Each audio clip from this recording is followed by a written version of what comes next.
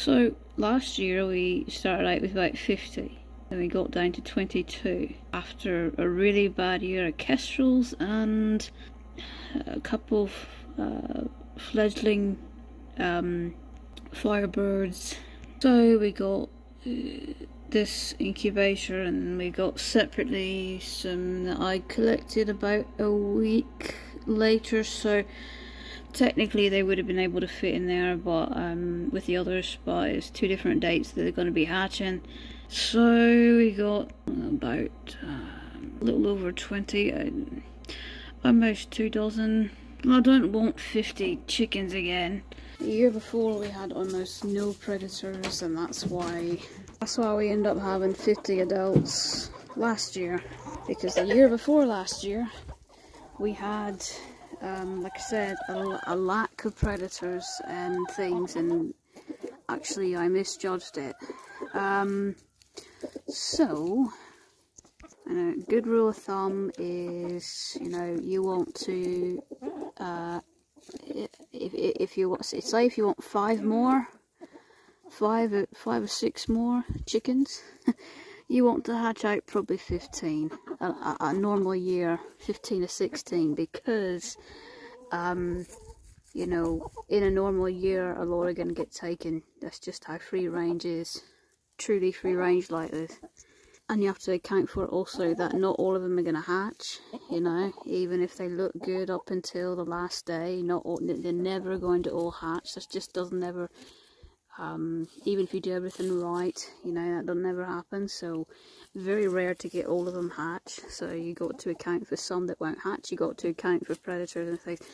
And I don't know if I mentioned this or not. I don't think I did, but part of the deaths, about a fourth or a fifth of the deaths last year, ended up being due to fatty liver, which is something that they get if you give them too many cookies.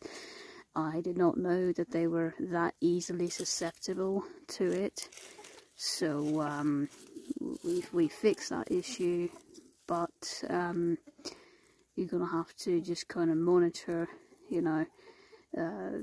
especially when you've got too many cookies, and in spring and summertime when they don't need the extra calories, and they also got, they're getting their lot of bugs and things that have a lot of fat and protein, extra fat and protein, spring, summer. So it's easy to do, even if you're not giving them cookies. Sometimes they can just find too many bugs, and it can, seriously, I didn't realise just how easy it was. So we really have cut back on not only the cookies, but the amount of food that we give them. Of course, they're still nice and have a good weight on them, but they're not chunky, they're not overweight. So we really have to watch for that this year as well, especially because our older hens are going to be, more susceptible to that than the younger ones. There's Pat, our rooster. He's doing really good. He's the father of all those eggs that are going to hatch in about a week or so. One's due to hatch this week, another clutch is due to hatch the week after. So he'll be the dad to all those, and to be honest, I don't know for sure who's the mom for all the eggs that are going to hatch. You're going to just, some you never know. Some you can kind of tell that they've got traits of the mom somewhere, and you can kind of figure out who might have laid it. But so anyway, yeah, Pat has got a really good fertility rate, even better than our other rooster. That when he was in his prime, our other rooster was kind of sad. He passed away last year, due to, like old age, plus I think he might have gotten taken by something because he started to get really slow. Anyway, so Ravenwing was our older rooster that was about 6 years old, and he passed away, sadly. Anyway, he wasn't ever that fertile, and so when I was collecting eggs from Patch and these hens, I did not expect the fertility to be what it was, and so I collected a little too many, and they all, literally every single one, ended up being fertile despite only one rooster for 22 hens. Every single one ended up being fertile, so it'd be a shame not to keep them. You know, it'd be a shame not to keep those extra eggs. You know, I would have only, had I known they're all going to be fertile, I would have only incubated about 10, 15. But you know, once you realise there's something growing in there, it'd be a shame to just, you know, and kind of brutal too, to just, you know, throw it away after you know it's something living in there. So we're going to try to hatch them out, all of them anyway, and honestly it probably won't end up being too many, because it looks like it's early season, but it looks like we're going to have a really bad, again, predator season. I don't know for sure. I could be wrong. But, you know, we're going to hatch out 2 dozen. We'll probably only get about 8 to 9 that make it to adulthood. Even if you keep them in the brooder till they're half grown, you know, there's always something. A normal year by autumn, if we've got 50 in summer, or 50-ish in summer, a normal year by autumn, we usually are cut down to 40, and then by winter we're cut down to probably, you know, 38, 36, you know, so you know, that's a normal year. So the fact that we kept all 50, you know, until last year's summer, that was unnatural. So we would do for an over aggressive predator year. You know, that's just kind of what you get. This is how farming works. You know, if you say everything's going really good, why is everything going really, really good? It's because later you're gonna pay for it. So this is mildly interesting. Had somebody give a donation of scratch grains, so we used it, some of it for the quail and some of it for the chickens, as a little treat. You know, can't give them that as their complete diet, but we gave them a little treat, right? The quail ate everything, literally everything, except the barley. And so the barley actually sprouted, and we're gonna just let it grow and see if it grows us some barley. Why not? So we're gonna see if the barley actually turns into barley. Quail are starting to shed their winter feathers. That's how warm it's been. It's been unnaturally warm. They're not supposed to do that yet. In just a couple of weeks, the grass has just, I mean, it's bounced back. It's bright green, and it's winter time. Grass is not supposed to be, like, you know, growing back right now. It's supposed to be, you know, it's just, you know, barely March. You know, it's supposed to still be snow on the ground. But even though I'm complaining, I don't think the quail are complaining. They fare off in winter quite well. They got a lot of heavy down and things that keep them warm, but I think they just naturally enjoy springtime. I don't understand why, but they do. We got some burdock and things, dockweed and different species of dock in here, in with the quail. And the quail are actually, this is wild growing, but the quail are actually naturally fertilizing these kind of wild existing. We didn't plant the dock, it just volunteered on its own, which is kind of nice. That's always a nice gift when that happens.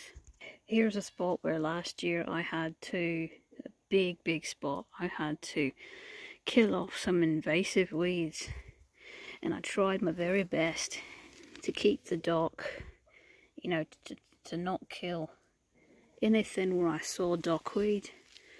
I tried my best. I did have to kill off a lot of grass, but I tried my very best to spare anything that I saw.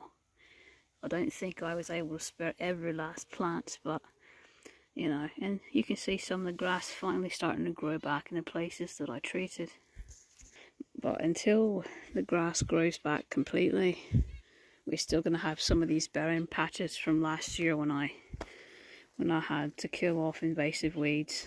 And there would be nothing left other than those weeds, no other plant, if I had not done that. They will take over everything. I don't know what they're called, but they will take over an entire pasture, an entire paddock, and you won't have anything left. So not only do we need the grass for the quail to feel like they have places to kind of play in and hide in and things and make little nests and tunnels in, but we also need those beneficial herbs. You know, we don't want to kill those just because an invasive weed is taking over. So this was a species of mugwort last year, so we're hoping that that'll come back. At least the seeds will, you know, sprout new ones. Fortunately, it's not the kind of species that makes golden moxa. It's kind of actually quite difficult to make moxa out of this, but it's still mugwort, it's still nice.